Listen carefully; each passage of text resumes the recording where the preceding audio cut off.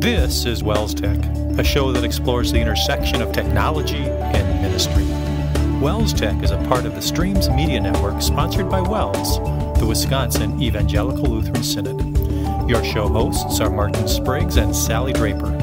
Join the conversation at welstech.wels.net.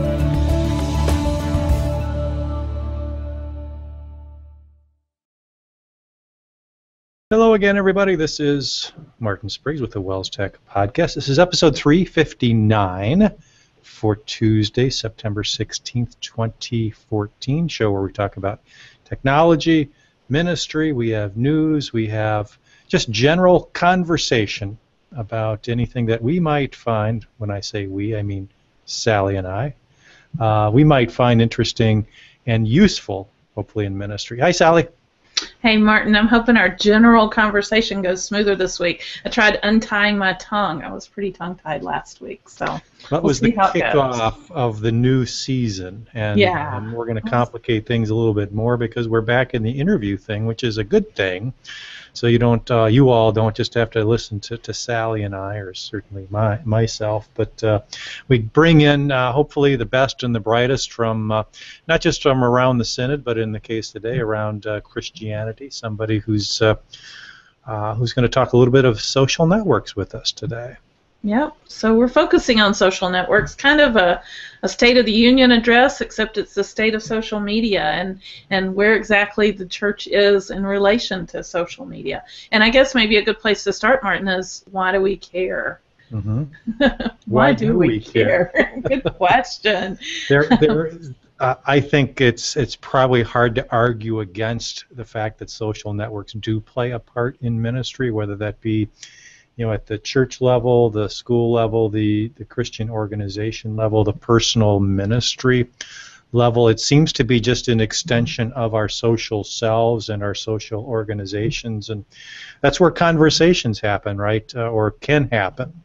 A lot of back and forth, a lot of what we would maybe call digital communications versus the analog world, where you can only be at one place at one time and maybe carry on one conversation at one time. Not true with social networks, as they expand your reach and give you the opportunity to talk with people maybe that you've never even met, and that's certainly the case with some of our audience on WELSTech. Absolutely. What a blessing the WELSTech audience is, and a great example of a social network that's grown over time.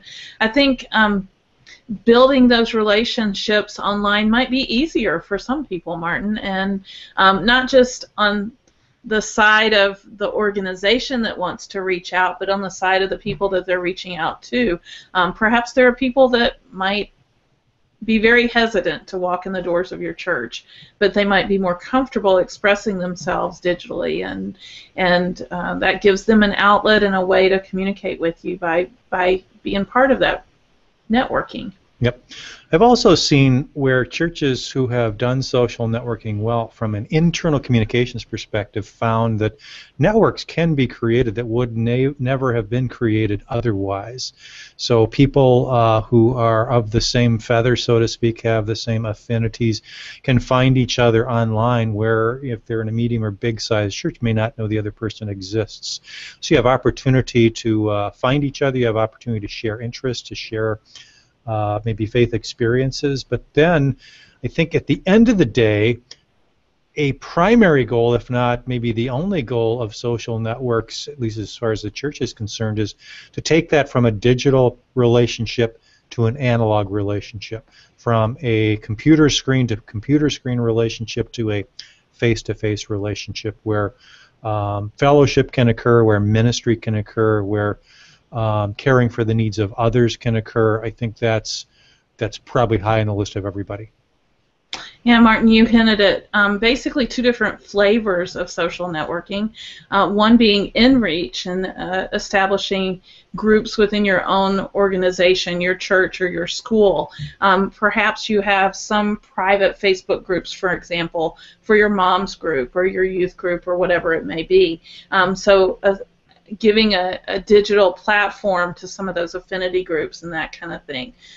The other angle, outreach, maybe certain social networks are more prone to to use for outreach efforts where you're just trying to spread the good news, reach out to people, make new connections. Or maybe you'd want to look into some advertising budget around your social networking, that kind of thing. So kind of two different flavors, and you want to maybe strategize around the two different groups that you're trying to reach. Yep. I would say, for instance, in-reach or internal communications, the private social network capabilities of some of these tools come to mind.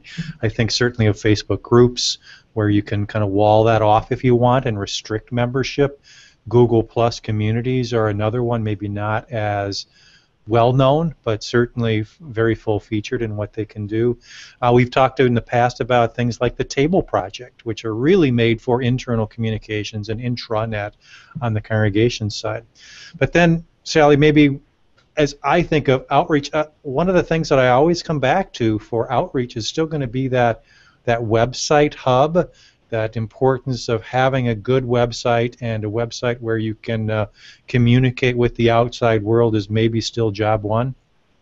Absolutely, Martin. I coach people on their church and school websites, and I often say, let's start at that point and have these channels as kind of like spokes off the wheel. So the website is the hub, and as you communicate via a Facebook post or a Twitter post or whatever it might be, drive them back to your website where they can connect further with you on your own home turf kind of thing, rather than depending solely on the social networking experience. Right, exactly.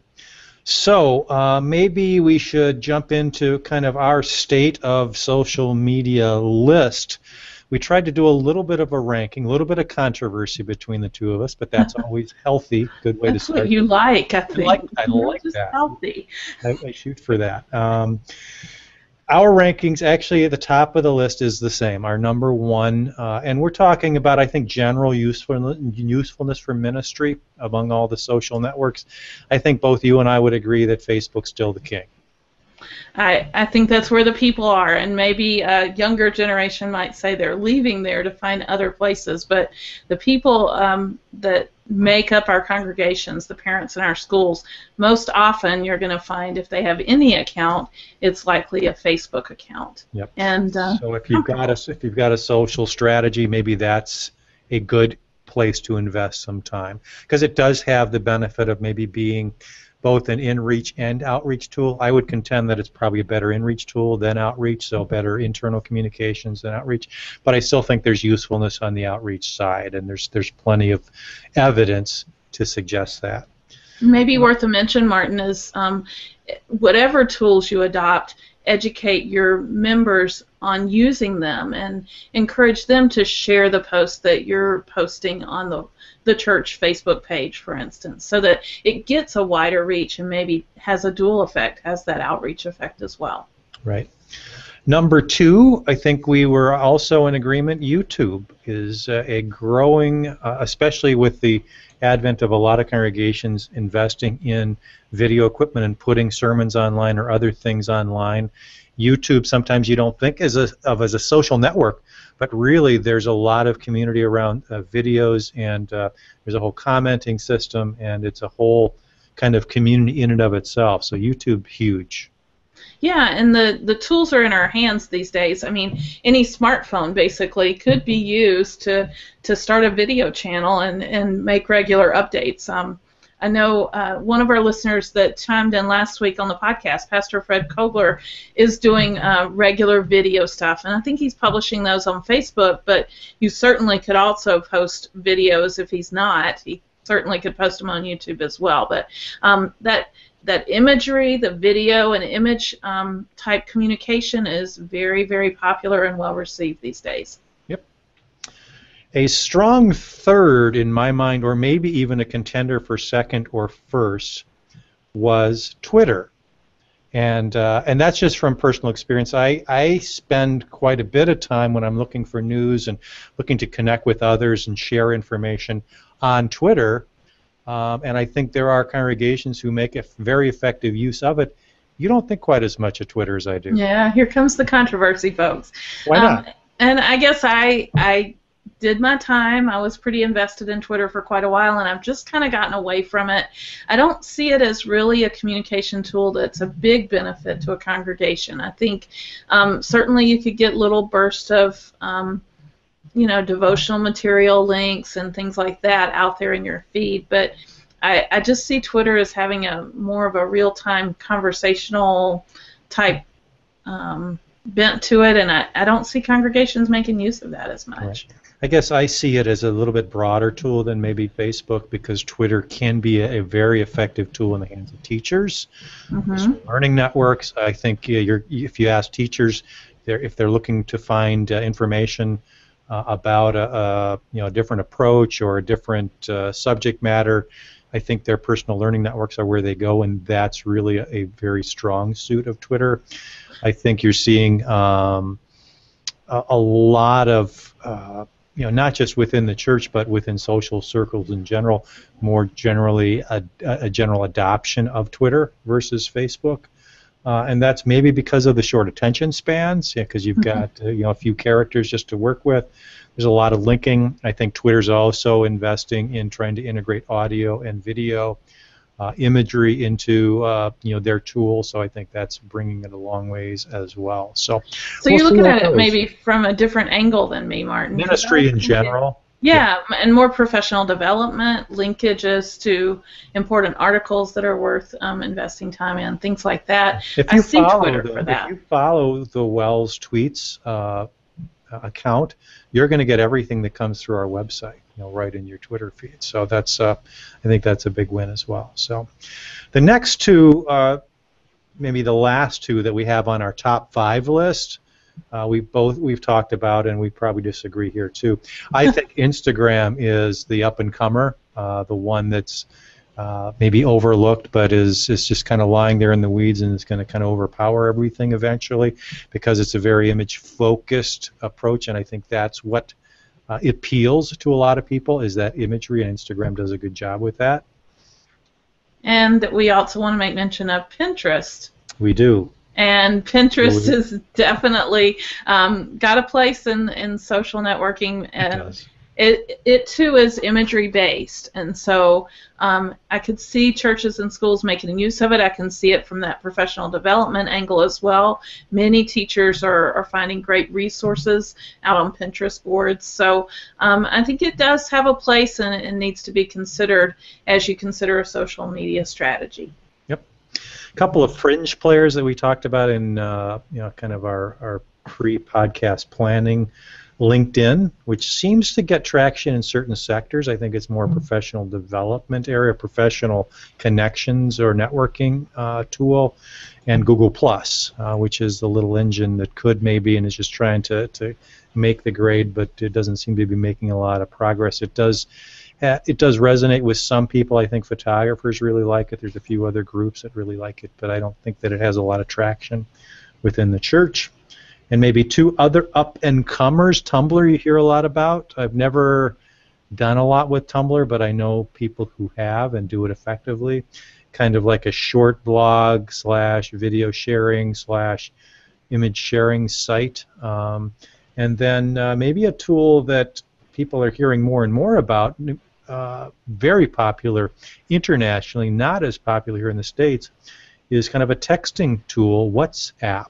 A little social network in and of itself on WhatsApp. So, yeah, just a quick mention on Tumblr. I read an article I think last week that said Tumblr had generated more revenue than Pinterest, and it was significantly more. It's the most revenue-intensive site. So people that want to sell things are finding success on Tumblr, which surprised me. That seemed like it was kind of out of the blue. I've heard of it, but not.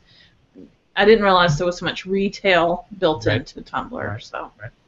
So maybe before we leave the topic, Sally, and get to our interview, we should talk about a couple of tools that you may want to look into to really leverage social networks. And one of them is Add This. We've talked about that on the show, and we use that on wels.net. Add This is just a little plugin that allows you to kind of take any piece of content and let people share it on different the social network of their choice. real easy to embed on your blog or your website. You also have the ability on Final Web, if you're a Final Web user, to use a tool like it. And then the other one would be, and it also has a WordPress plugin, which is what we use. So that's a tool that you probably want to get smarter about and make sure that your website has the ability to share content and be socially friendly, so to speak. Speaking of websites that are easy to share from, you mentioned add this on wels.net, but our WELS mobile platform at m.wels.net has a share button available throughout, kind of built into it. So if you're reading the verse of the day or whatever, there's a share link right there built in on the mobile site where you can put that on your Facebook page or tweet about it or whatever. Yep. So. And then maybe just in general, there are social components built into almost any major platform. We talked about the table project before. We'll link back to, I think, a conversation we had about the table project. YouVersion, Common Bible app, has obviously social sharing built in. Almost any of those sites, Bible Gateway or almost any site that has users sign up and log in that you have an account for is going to have the ability to share something. So maybe, again, building that into your social media strategy. You know, one thing that I like to see is if I adopt a social media platform that I make regular updates.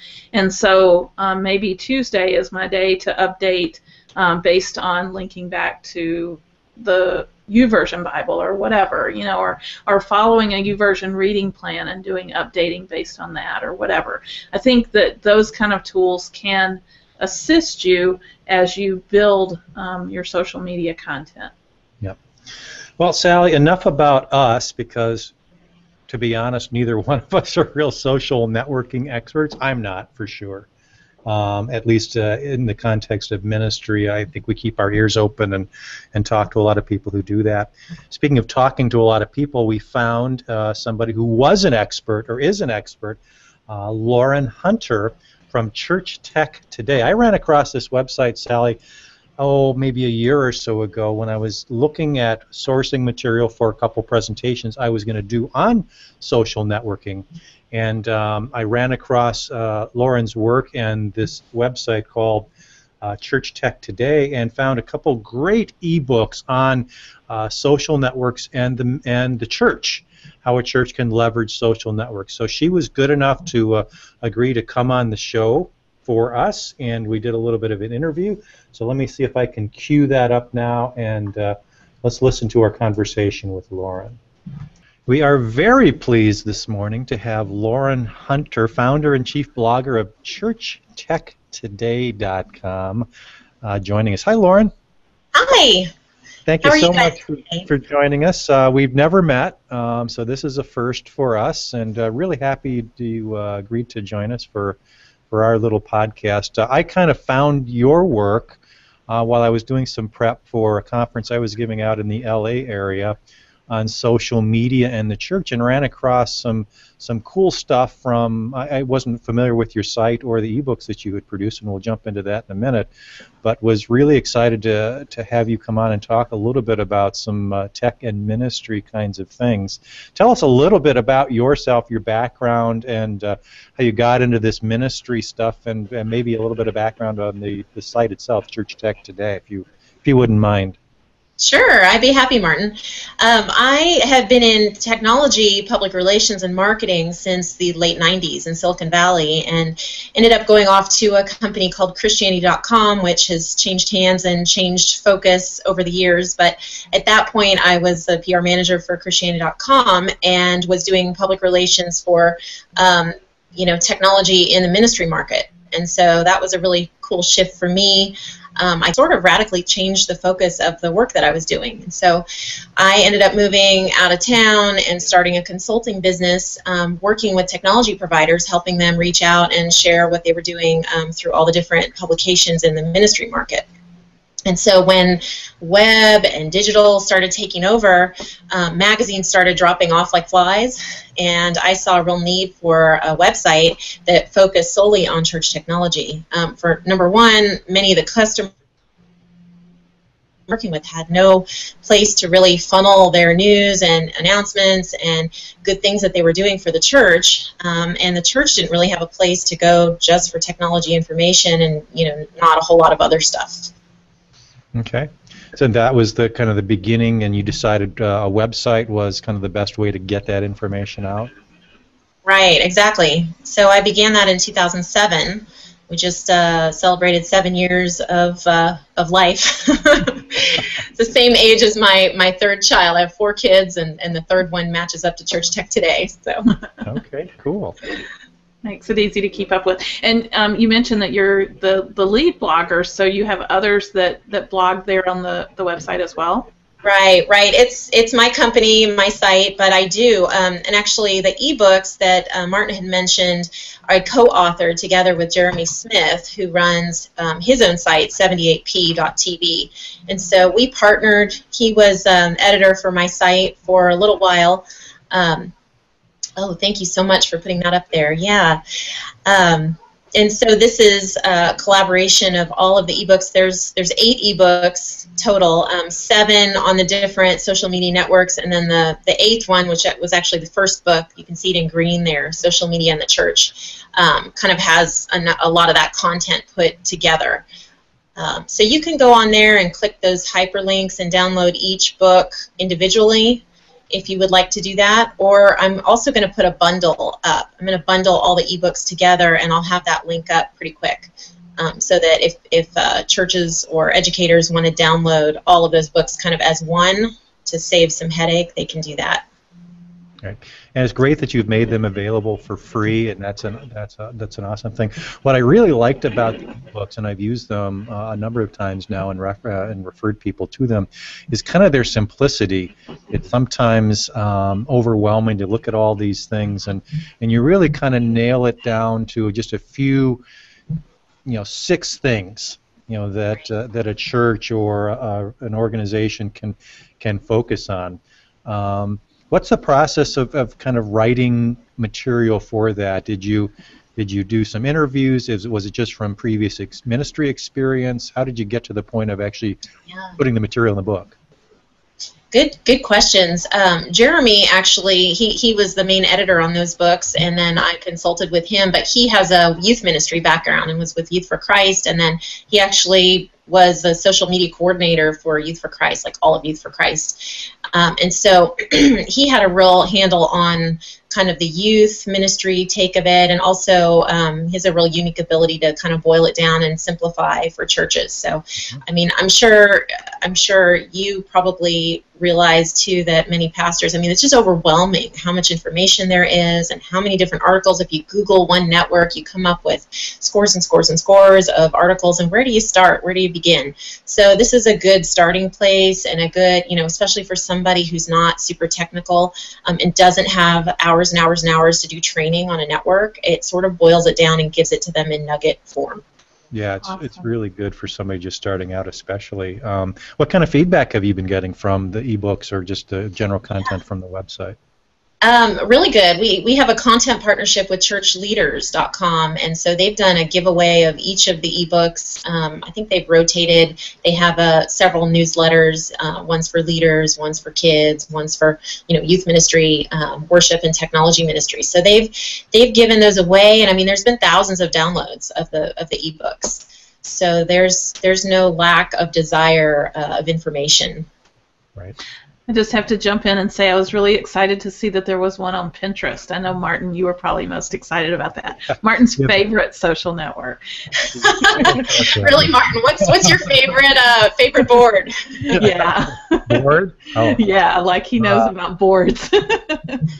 Anyway. We do have a Pinterest site. No, Sally's our Pinterest queen. So, and that's interesting too, because there are a lot of options for people interested in using social networks for ministry, and there's maybe different opportunities depending on who your target market is, and there's just many ways to kind of approach that segment of ministry, and I think you did a good job in kind of selecting the big heavy hitters and maybe some areas that congregations hadn't even thought about using. I think some of the newer areas like Instagram are gaining some traction big time in some of our churches at this point. Yep, very true. Lauren, I have a kind of a broader question for you, like looking to the future, maybe you have a crystal ball there or something, but what do you see as the big thing that's happening in the next few years in terms of technology in the church? Yeah, great question, Sally. I'm often kind of looking for ways to cast a vision for what churches should be looking towards. And I would say there's a couple of things. Number one, mobile giving is huge. I mean, mobile anything is huge. But mobile giving, and I actually woke up to NPR this morning when they were talking about Apple's wallet. Is that what they're calling it? No, I forgot. Apple Pay, yeah. Apple Pay, yeah. And so they were talking about just waving your cell phone over the register and it taking, the money, take a token and all this good stuff. And I'm thinking, I wonder how the church market's going to adapt those things. We do have several sponsors on Church Tech Today that do mobile giving. And I don't think, the church market technically lags behind just a smidge. with they're not in the early adopter category. But still, if a church is invested in one of those ATM kiosks giving kiosks where they can, put in their card or type in their information, I'm curious how the church is going to respond to, mobile giving in that way. Text to give is huge. I wrote a success story on a church recently that had done a text to give campaign, and so the image that's embedded in the article had a picture of a slide up on their big screen with, to give, text to, SMS, 25464. And basically you pull out your phone and you can type in the number like a text message and the amount and give right like that. And so that's kind of revolutionary, because for so many people that don't carry cash and don't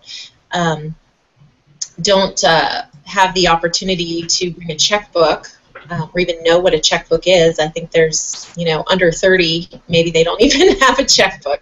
Yep. So being able to do those kinds of things from a device is alluring.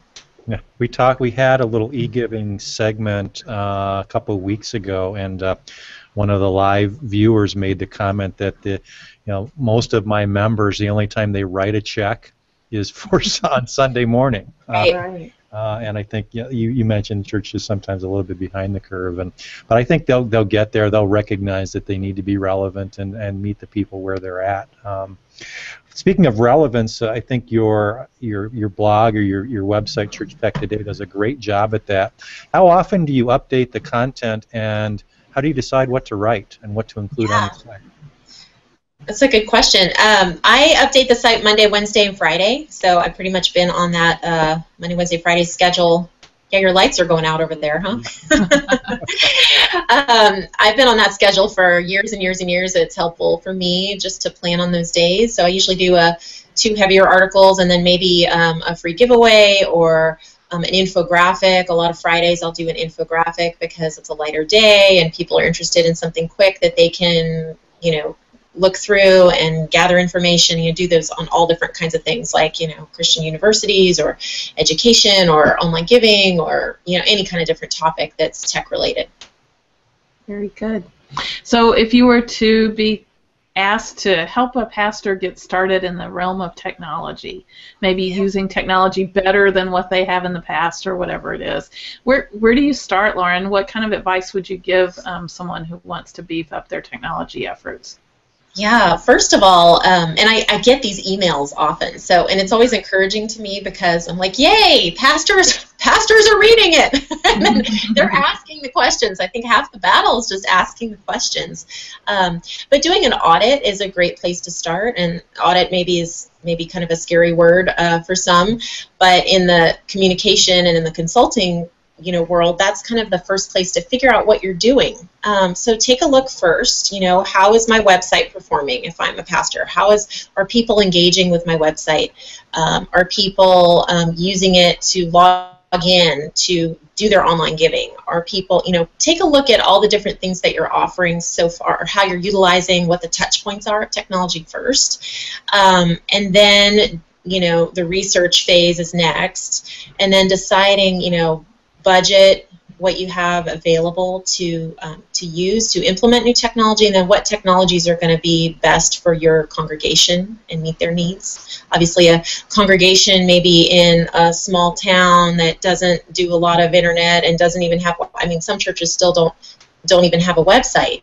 So taking a look at those things, and I mean, if you don't even have a website and your congregation isn't very tech savvy, having an Instagram page is probably not super helpful. You don't want to just do lots of things for the sake of technology. If nobody knows what Pinterest is, you're not going to want to waste your time there.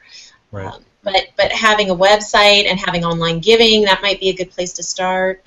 Church software, it's called management software or accounting software. That might be a good place to start to evaluate what you're already using, to see if it's meeting your needs, to pull reports and see how people are engaging, through giving and engaging through registering for events or classes. That's a good place to start. One thing that strikes me when we kind of thought through this question is I see a lot of pastors really get excited about technology, and sometimes it ultimately consumes them, and then they spend more time on the technology than ministry. Right. I'm assuming that part of maybe the consulting process is you're encouraging them to find the right people around them in their congregation or wherever that can really take a hold of some of this stuff and drive it, as opposed to just out of the pastor's office. Is that kind of accurate in the way you approach things too? Definitely. There's all different kinds of people, all different kinds of pastors, and so definitely you can kind of tell as you look sometimes at the bios of pastors and the age bracket of some pastors in the website. You can tell that there's more of a flair and an interest for being technologically engaged, and then you can kind of tell, the opposite. Right. But definitely getting someone alongside you if you're in ministry so that you can still focus. I mean, my personal philosophy is that technology is a complement to the face-to-face, real-time relationships that ministry demands. So if you're substituting, a Hangout, a Google Hangout like we're doing now, or if you're substituting, text messages for a real sit-down over coffee to hash through big life issues that someone's going through, that's a red flag. So it's meant to be a complement. So, the first is always face-to-face, one-on-one, in a small group. If you can meet in person, if you can have coffee with a friend, if you can meet for counseling, that's still primary in my mind. And the secondary are, how do you support relationships and community through technology? Cool. Lauren, that's about all the time we have. Really appreciate you taking the time to talk a little bit about your work, and really excited to follow that. So, in general, I think the encouragement would be just to make sure you're checking out churchtechtoday.com is kind of the place they should be going, right? Or are there other resources that they can find your stuff on the web? That's the main resource for church technology. I do have a few other sites that aren't related to technology, but there's, Google church technology too. I mean, my site pops up .1, but there are a handful of other great sites as well. Church Mag is one of them. Church, CHURCHM.AG.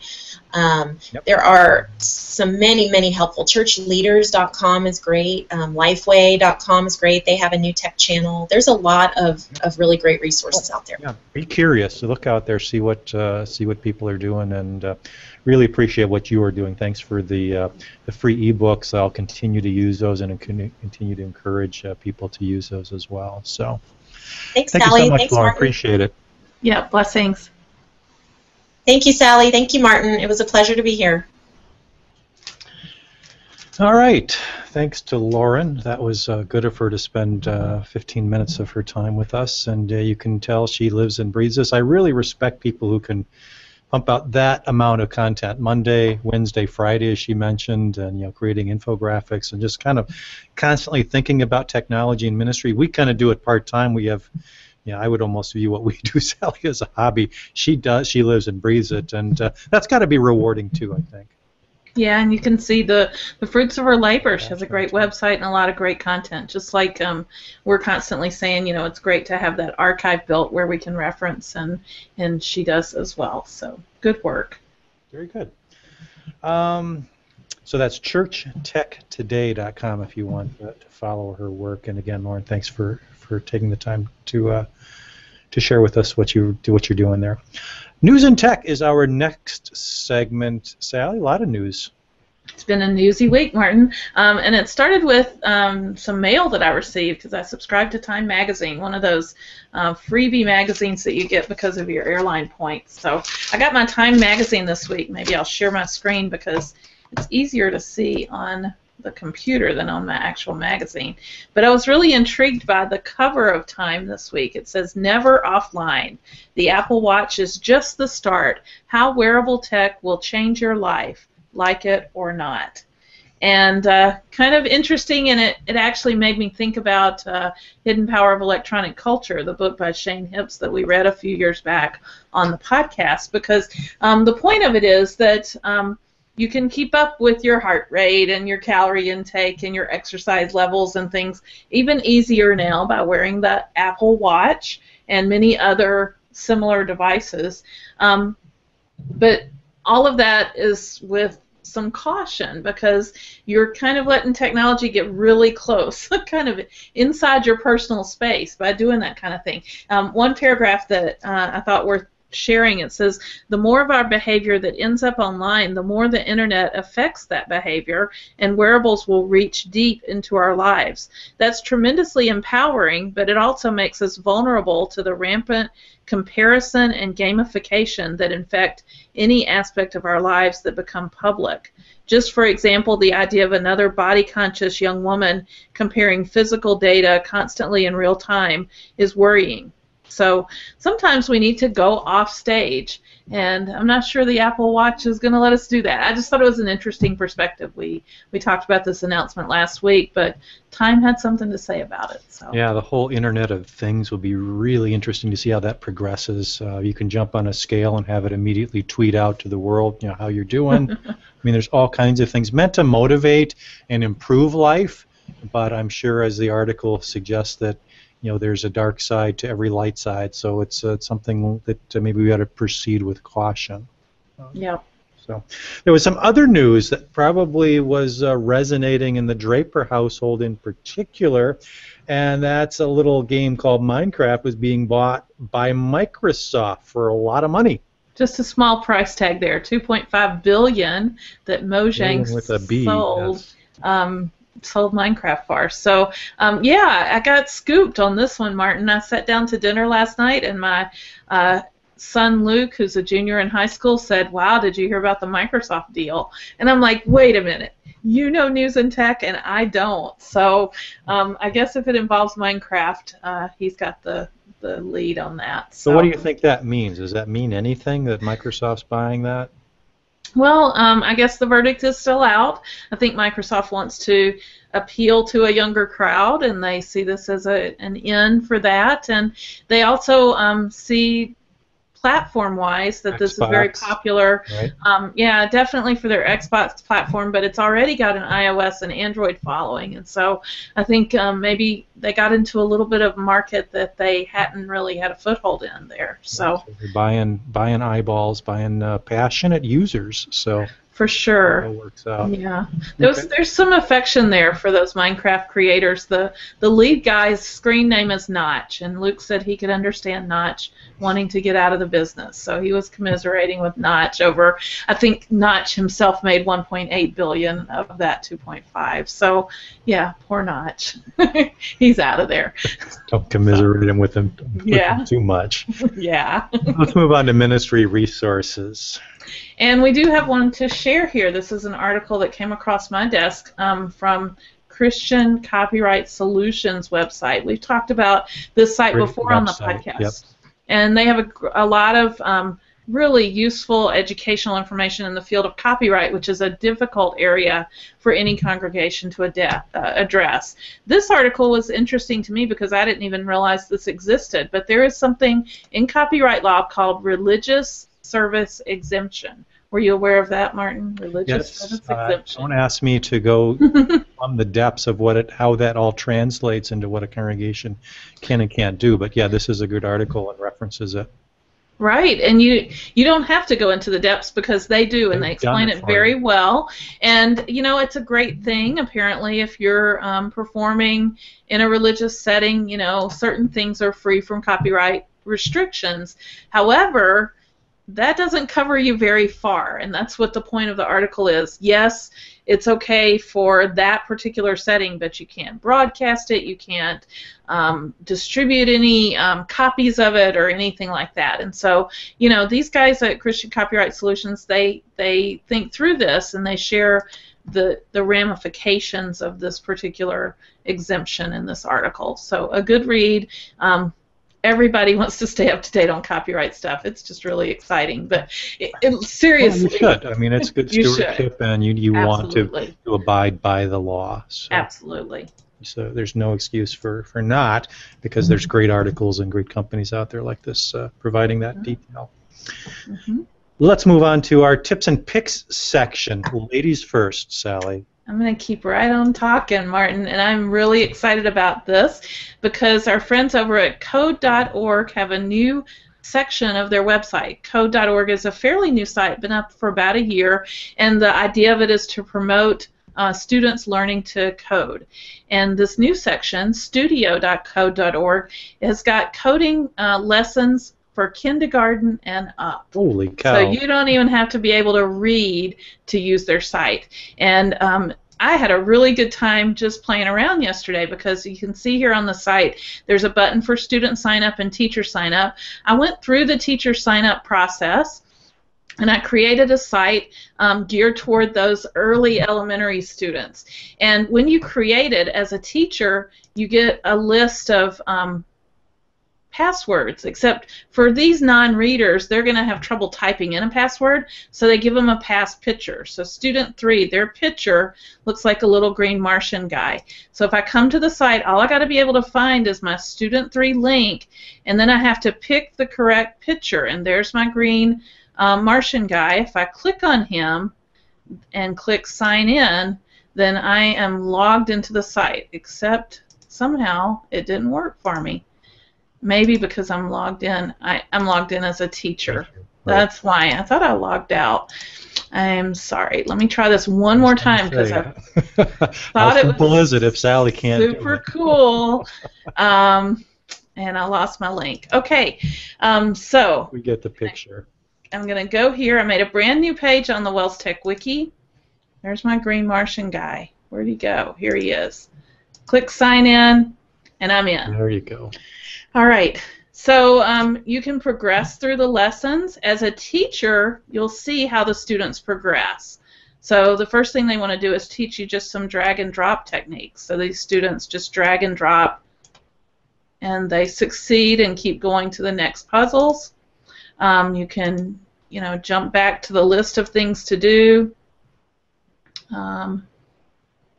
And by now, as they've progressed, they're teaching you how to build a little program, teaching, making the person walk a particular direction, whatever it is.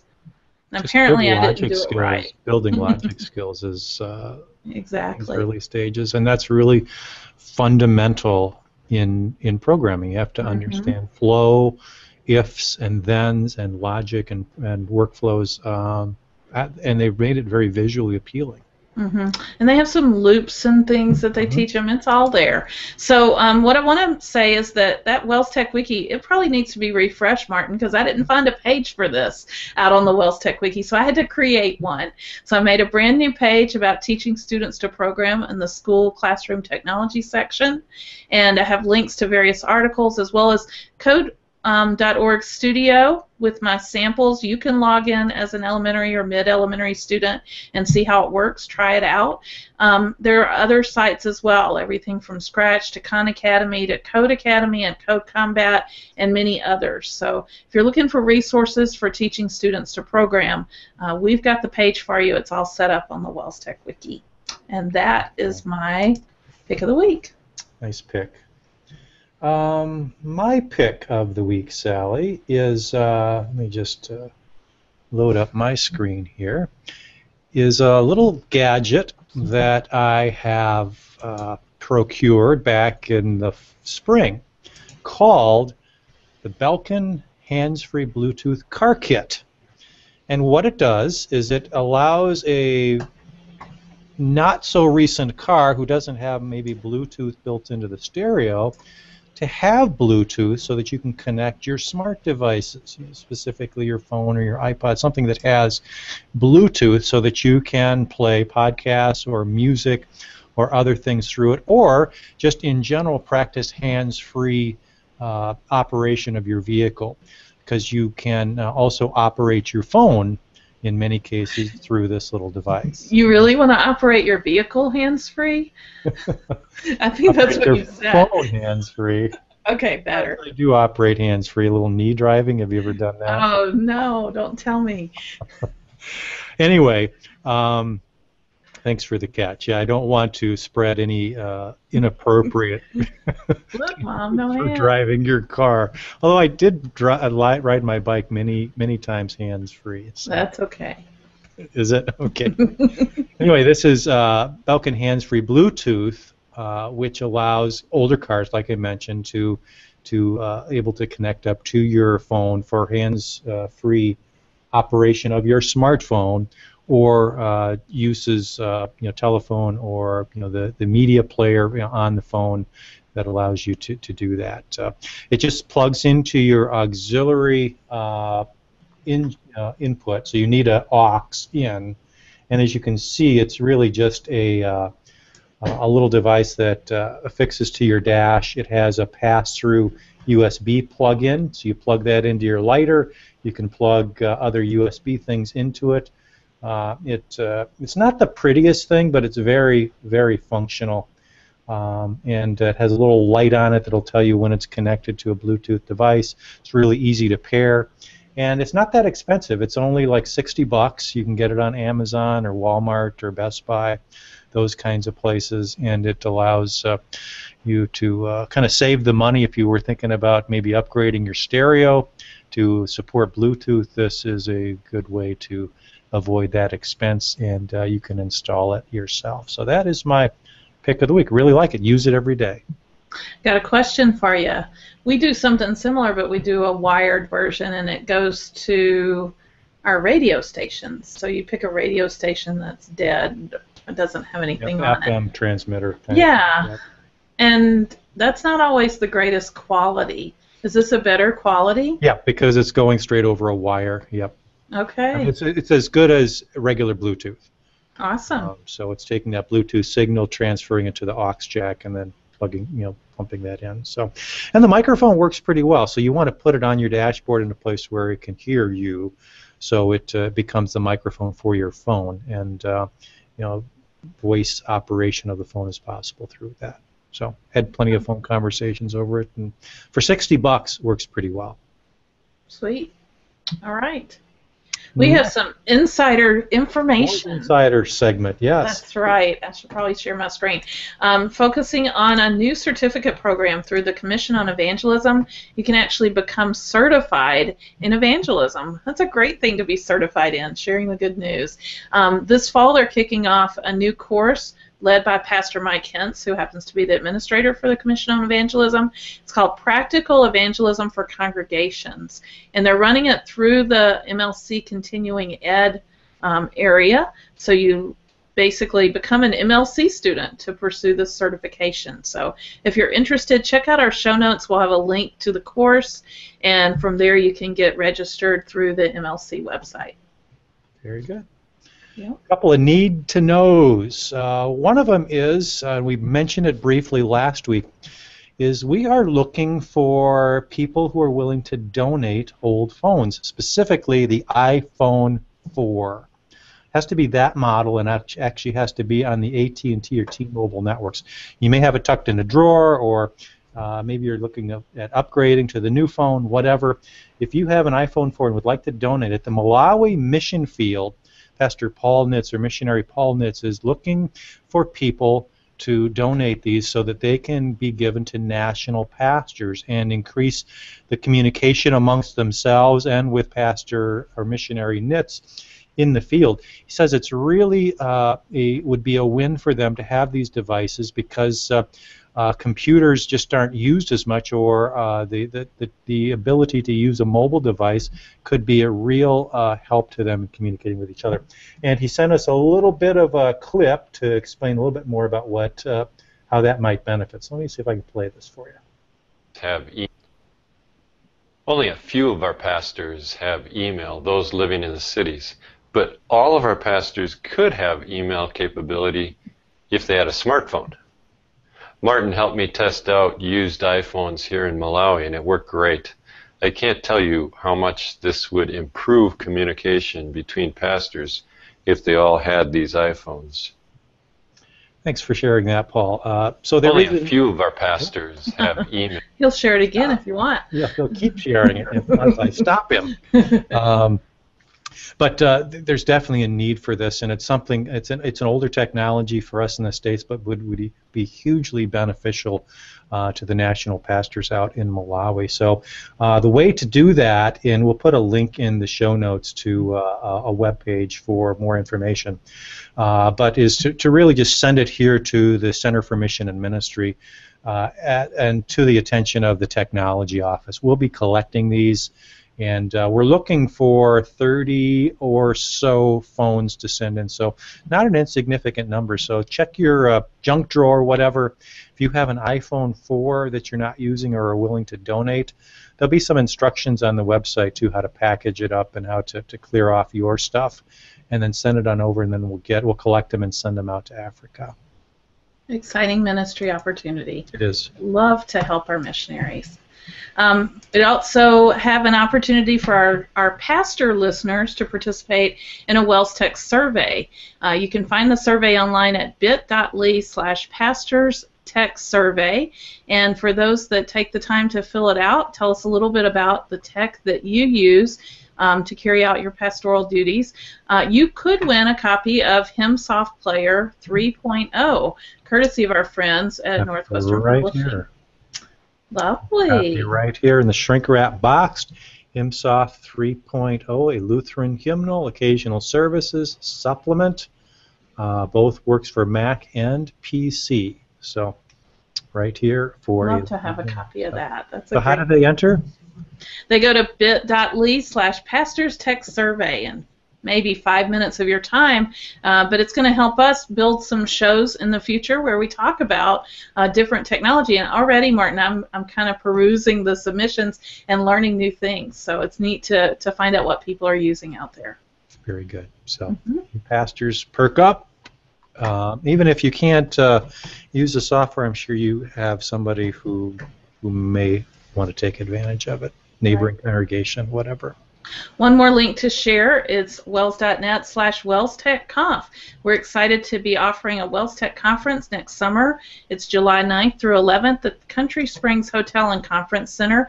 And currently we're looking for presenters. So if you have some tech skills that would be a benefit to those who attend, it could be anything from distance education to security to productivity tools to music technology and all in between. Whatever your forte is, we'd like to hear about it. We'd like to consider you as a breakout session presenter, and we have a short survey for you to fill out to tell us about your ideas. So please do that. Our time is running out. It's already September 16th. Our deadline is September 30th. So head on over. It's wels.net/WELSTechConf to get signed up as a presenter.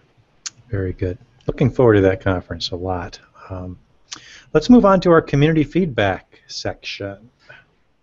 Sure, and we want to just kind of share a couple of emails that people sent in this week. The first one is from Judy Trunkle, who's at St. John's in Neillsville, Wisconsin, I assume. Yep, that's way up north. Okay.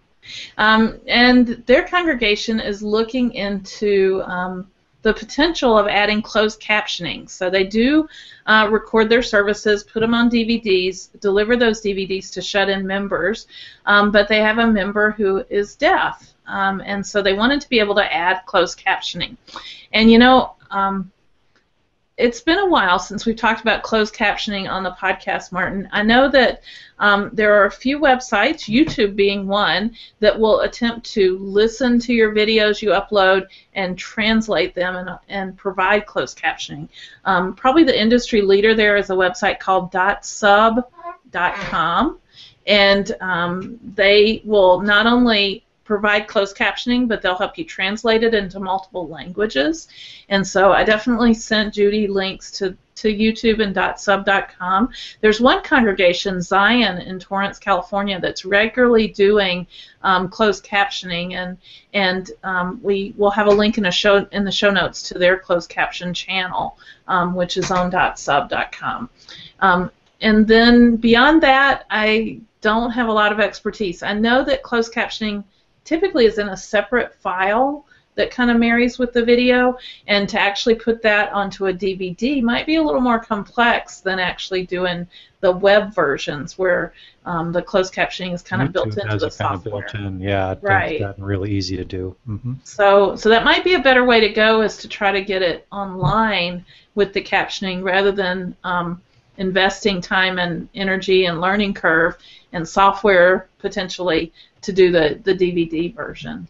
I'm wondering if you do it online and then you download a YouTube video, whether it comes along for the ride or not. You know, I'm just based on my limited knowledge, I'm guessing potentially not, because I remember the fact that you have to have this separate file, that there's a structure to how that captioning works. But that's just me guessing, because I haven't really looked into it in a long time.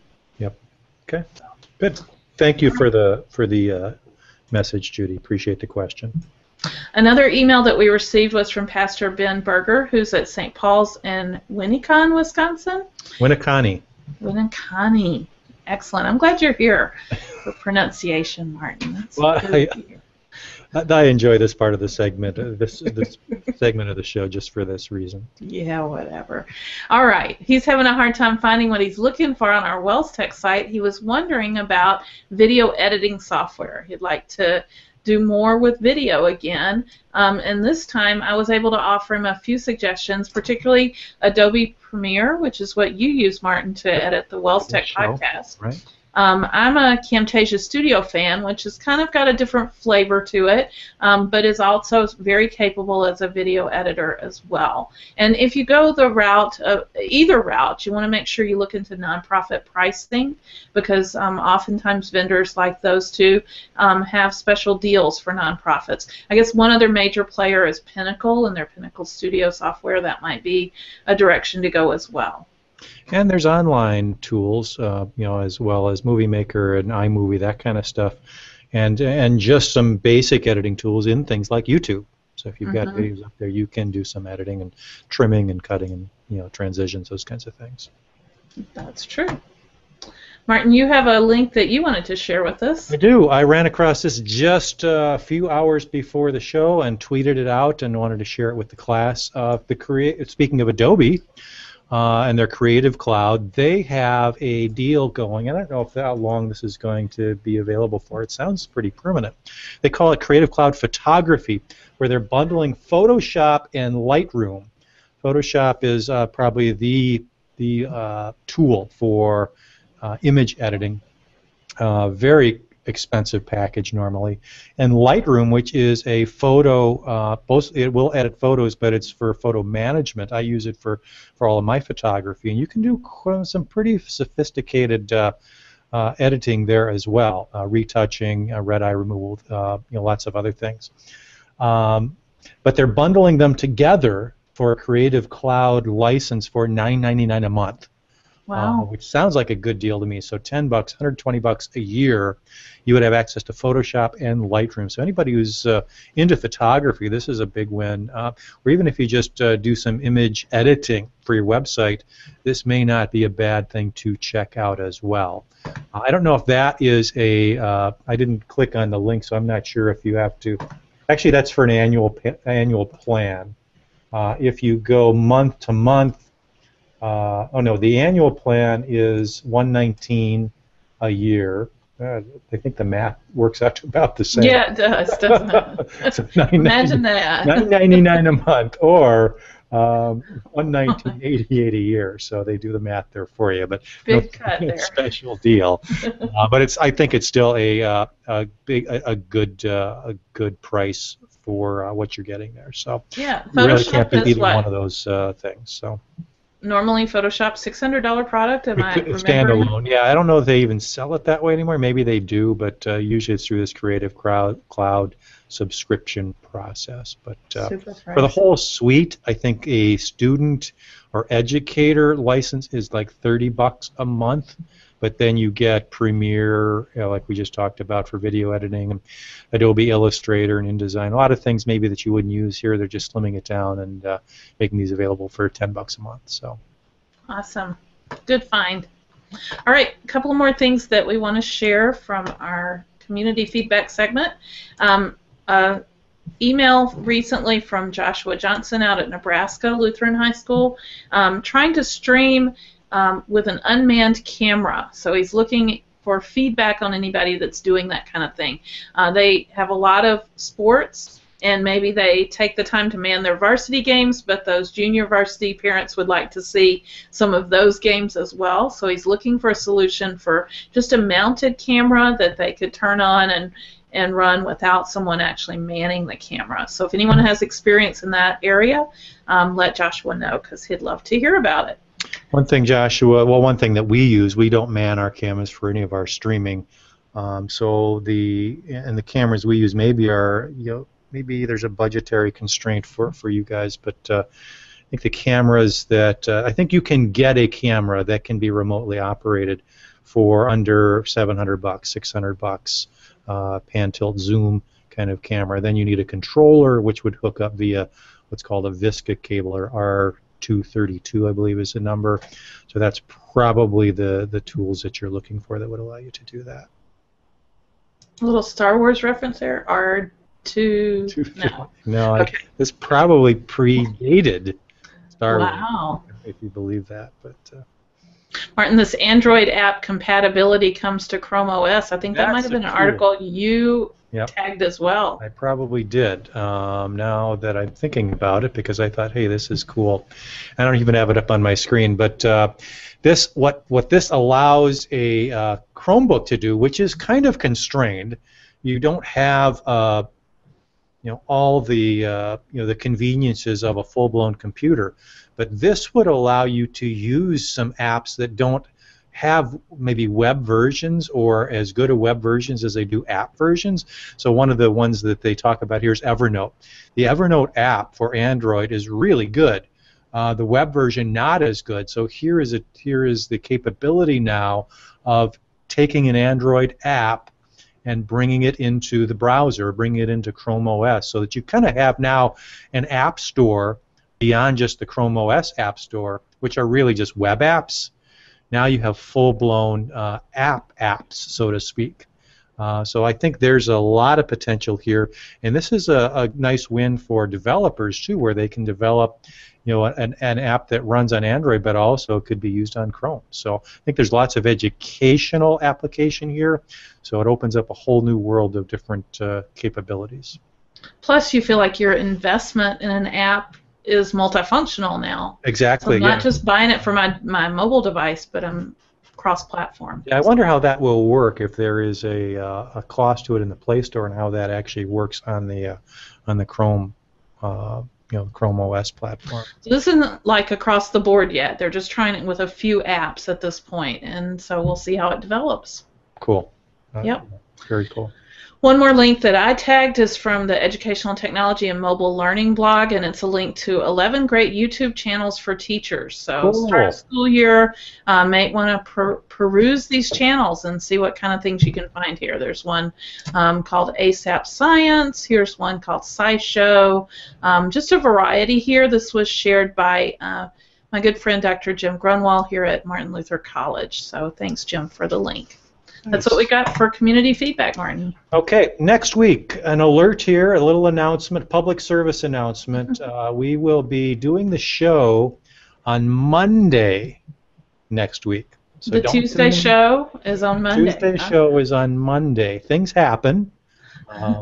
So we'll be doing it same time, though, September 22nd at 4 o'clock. So mark your calendars, and we'll send out the usual tweets and Facebook announcements. And I don't know, do you announce this on Pinterest? Is that how that works? Afraid not, Martin. Oh, okay. No, I'm just maybe I checking. should. I didn't want to leave it out. Maybe this week I will. Who knows? Figure it out. Yeah. Watch and see. So what are we talking about? We're talking about, we just mentioned Evernote. We're talking about note-taking apps. Note-taking apps on your computer, on your devices.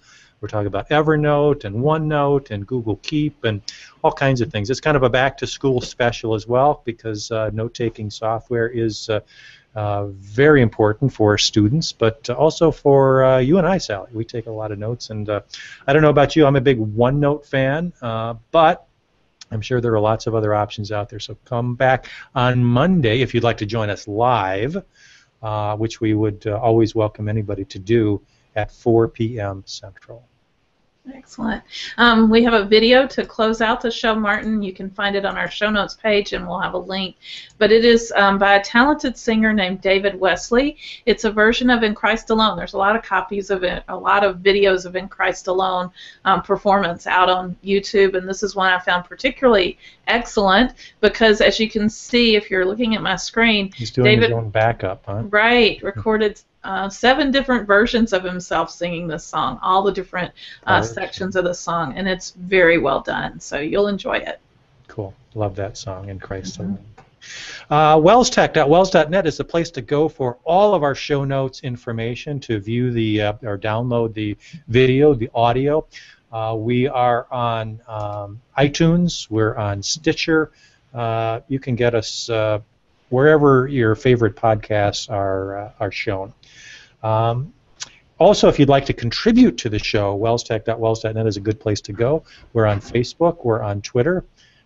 So lots of opportunities to connect with us and share the knowledge that you have about how technology is working in your either professional or personal ministries. So, been a long time since we've had an hour-plus show, Martin. Yeah, we're at an hour and 5 minutes, I think. Yeah, blame good it on stuff. me. Yeah. We would welcome those contributions. So if we want to follow along with what Sally is doing through the course of the week, Sally, you have a Twitter handle, right? Where are you on Twitter? I'm Sally Draper, easy to find. Just wanted to make sure that you didn't forget about Twitter. Yeah, I'll be sure to tweet something, Martin. Thanks for the reminder. And I'm at M. Spriggs. Thank you for joining us, and we'll talk to you next week.